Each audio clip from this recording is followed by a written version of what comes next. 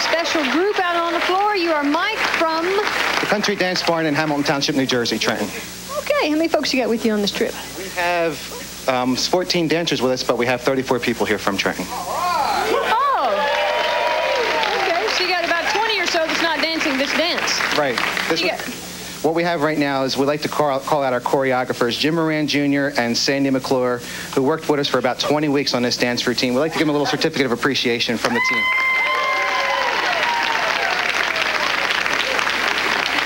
That was pretty sneaky of him, I'll tell you. Oh, they're sneaky, huh? Sneaky. So you guys choreographed the dance that we're doing? Turn around here just a little bit so we can get a good shot of you. There you go. You choreographed it. Yes, we did. And you've been practicing long hours, right? Long and hard, yes. Long and hard. We have seen this dance 100 times.